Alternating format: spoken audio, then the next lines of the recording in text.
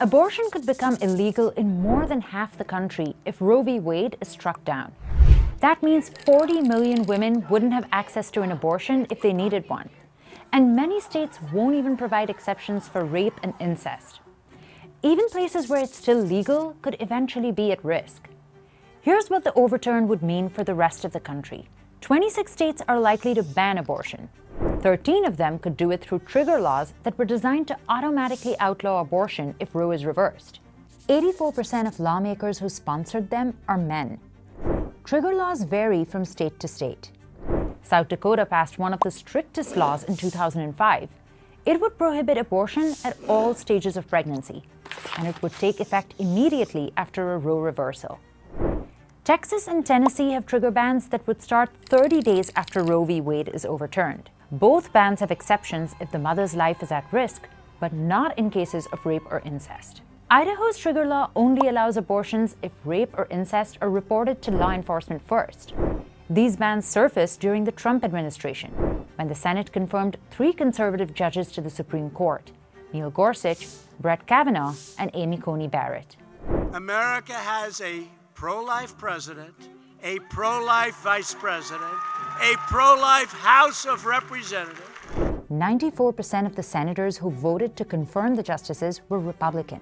Another way states can restrict or ban abortions is through pre-Roe laws, or laws that were passed before 1973 and never removed. 9 states have them, including Alabama, Arizona, and Michigan. Arizona's pre-Roe law was drafted in the late 1800s.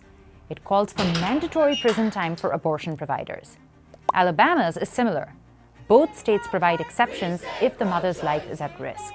With an overturn of Roe, these laws could be revived. There are also 4 states that experts say are primed to outlaw abortion: Florida, Indiana, Montana, and Nebraska.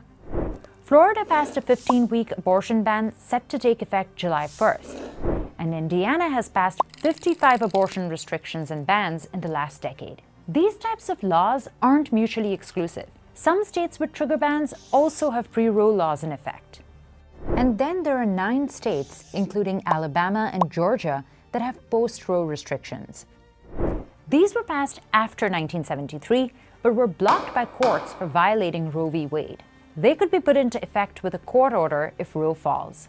As it stands now, Texas is the only state with a 6-week ban that's currently in effect. Banning abortions would impact 58% of women of reproductive age, especially Black and Hispanic women. Studies show that they get abortions at higher rates than other groups. These communities also experience higher poverty. The real victims then, the poor and the very young. Which means they'd be less likely to travel out of state for the procedure. So where would it still be legal? 16 states and the District of Columbia currently protect the right to abortion, and they're expected to see an influx of out-of-state patients. California plans to become a sanctuary state. Illinois and Colorado will likely see more patients too, since they're surrounded by states that would ban the procedure. Some states are even trying to criminalize abortion for its residents.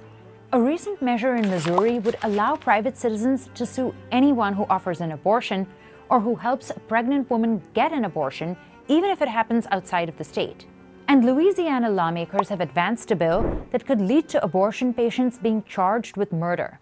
Policies like this make the future of abortion rights in America very uncertain, with the nation extremely divided on this issue.